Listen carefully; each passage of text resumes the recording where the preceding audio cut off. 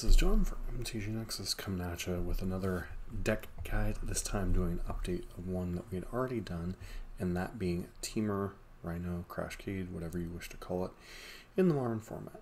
As a friendly reminder, if you do like these informative-based modern videos, please consider subscribing to the channel, giving us a thumbs up, leaving a constructive comment down below, and maybe letting me know what deck you might like to see us do next. So one of the decks that has kind of fallen behind in the kind of arms race that was the modern format, as deck lists were perfected with Modern Horizons 2 cards, was Temur Rhinos. While it was still a top tier echelon deck and was a deck that certainly put up results here and then, it was kind of replaced as the top cascading deck by the presence of Living End in particular. However, there have been some kind of unexpected shakeups in the modern format, as there weren't a ton of cards that people expected to see a ton of play in Dominaria United in Modern. As the barrier to entry for Modern is quite high, despite what things like Modern Horizons 2 and Thrones of Eldraine have shown. Oftentimes sets don't really shake up the Modern format all that much. Kind of like Legacy, you really have to be kind of crazy things like Oko and such. But one card that has kind of force people to look outside the box in terms of building is Leyline of Binding. Now, Leyline of Binding is basically an Oblivion Ring cast out effect that has a very unique thing. Number one, it's a instant speed thing, so much like cast out, it can be used in a more tempo-ish thing, but it also has domain that reduces its cost by 1 for each basic land type amount of lands you control. And much unlike a format like Pioneer, it's very trivial to add a Triome to your land base to add like your third or fourth color. People were already stretching it to do random things. Sometimes they would play Teferi in this deck. Sometimes you'd see Ardent Pleas in these decks. And now this just kind of gives you another reason to kind of expand into those things. It's kind of taken a couple different forms of the versions.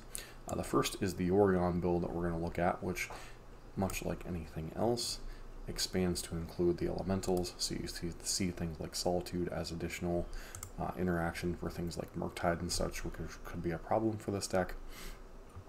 And then, beyond that, you're also playing more copies of the Cascade spells. So ironically, by adding 20 more cards to your deck, you actually get a little bit more consistent at finding a Cascade card in your opener. And then you still get to play things like Endurance to cycle your Crashing Footfalls back in, while also having a little bit more of a hedge against things like Living End and such. Now you do get a little bit less consistent at your Fire Ice into Cascade combo, as that would be something to happen, and this failure to comply is just kind of a filler card, but does show you that there are some flex spots in these 80 card versions.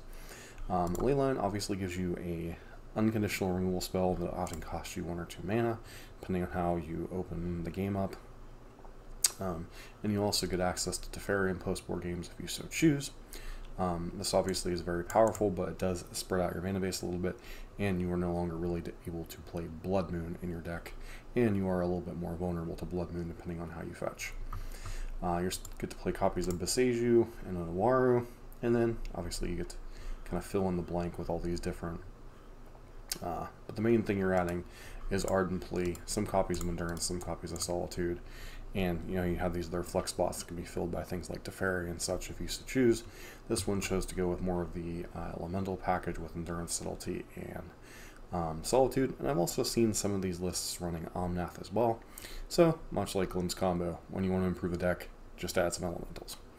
But Leyline of Binding obviously being the main draw to this particular version, gives you a removal spell that can deal with anything, and even gets around stupid things like Eidolon the Rebel and Burn without dealing any damage, while also being a fairly cheap 2 mana or 3 mana removal spell on like turn 2 or 3, and in later games you can often pair this with other things as a 1 mana removal spell. As far as the sideboard, you're seeing a lot of the same options. You're still restricted by your Cascading. You're still kind of cascading your Rhinos, so you're still restricted with things like Force of Negation and Mystical Dispute as your counter spells of choice. You can't really play things like Flusterstorm or Veil of Summer.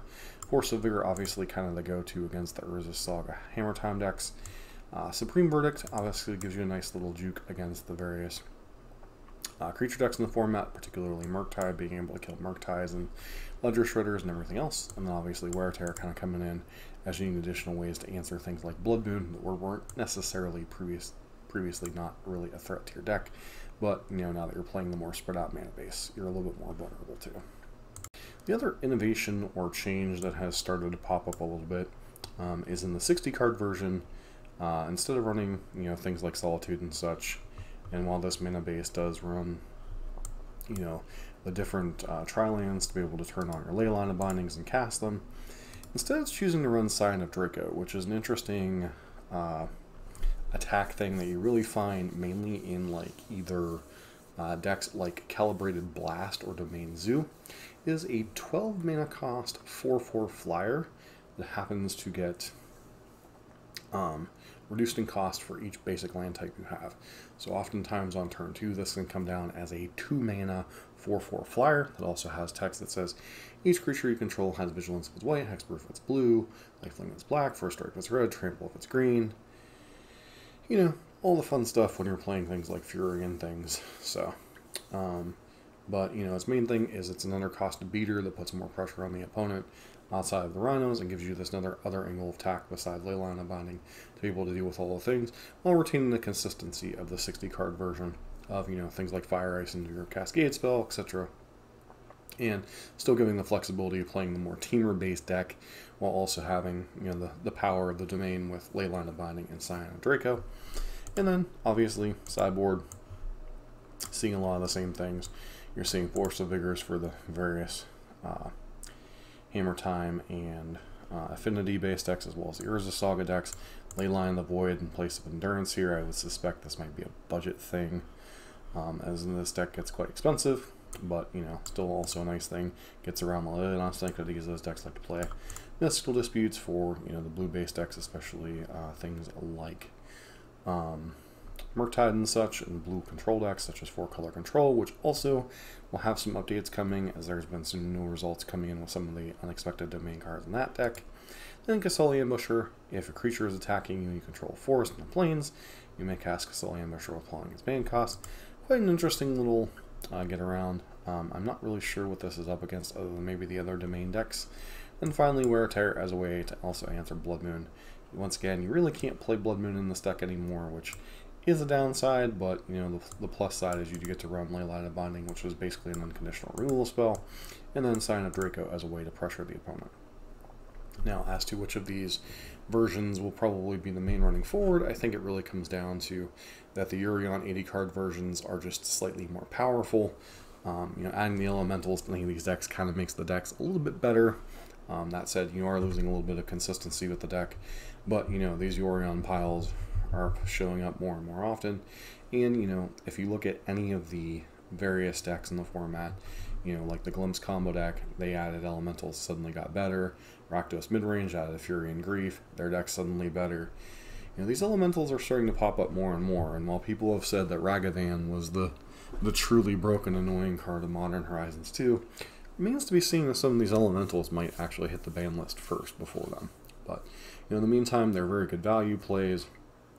They allow you to get around the casting cost issues that come with playing the various Cascade decks. So, you know, if it improves the deck, why not try it out? As to which of these versions will end up being better, I don't know. I would suspect the Urion version, but the Scion of Draco is an interesting little twist on things. Leyline of Binding has certainly shaken the format up and kind of breathed a little bit of new life into the Temur Rhinos deck that was kind of struggling a little bit.